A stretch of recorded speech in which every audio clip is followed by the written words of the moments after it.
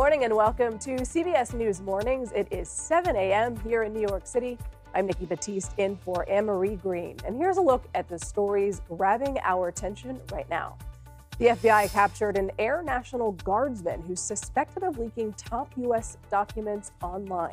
Everything we know about the 21-year-old as the investigation intensifies. We're hearing from the family of a detained Wall Street Journal reporter for the first time since his arrest in Russia.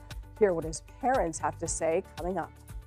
And we're diving into all things Space Force. I'll talk to one of the agency's top officials about threats from China and Russia, the war in Ukraine, and key U.S. satellites. It's a conversation you will not want to miss.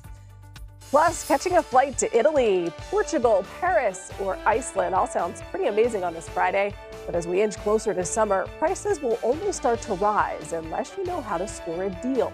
We'll fill you in later this hour. And 60 Minutes reveals Google's never-before-seen AI technology that can turn text into video. However, with these new advances comes new possible threats. It will be possible with AI to create, a video easily, where it could be Scott saying something or me saying something, and we never said that, and it could look accurate. But at a societal scale, can cause a lot of harm. There are deeper risks people worry about, which is at some point, does humanity lose control of the technology it's developing? We'll show you how Google is preparing for the potential danger of realistic-looking fakes.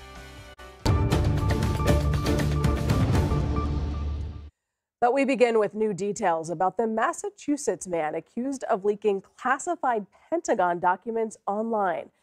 21-year-old National Guardsman Jack Teixeira is expected to appear in court today.